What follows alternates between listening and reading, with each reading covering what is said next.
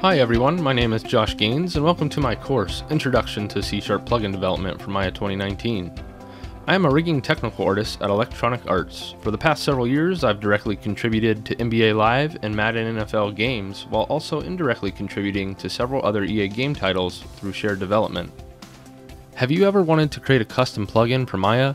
Well, look no further. The Introduction to C# Plugin Development for Maya 2019 provides you with in-depth knowledge on using Maya's .NET API and teaches you how to build your own plugins. This course also provides you the step-by-step instructions for setting up Visual Studio and the basics of developing with the Maya API. Some of the major topics that we will cover include making a dependency node, understanding the Maya API design, node attribute types of the Maya API, and examining plugins from Maya's dev kit. By the end of this course, you should know how to use Maya's .NET API to develop C# plugins. Before the beginning of the course, you should be familiar with working in Maya and C# scripting.